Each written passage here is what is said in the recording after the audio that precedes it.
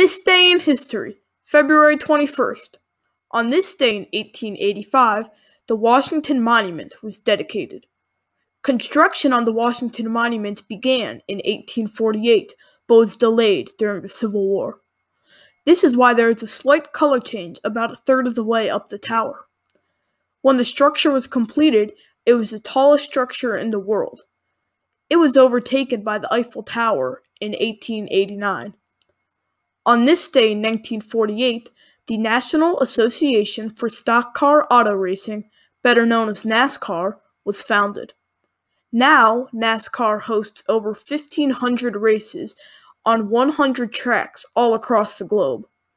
NASCAR broadcasts their races over television in over 150 countries.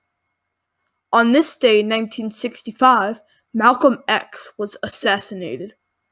He was allegedly assassinated by rival members of the Nation of Islam, though there are conspiracy theories that other organizations are to blame for the incident. Malcolm X was an African-American Muslim minister in addition to being a human rights activist who became popular during the Civil Rights Movement.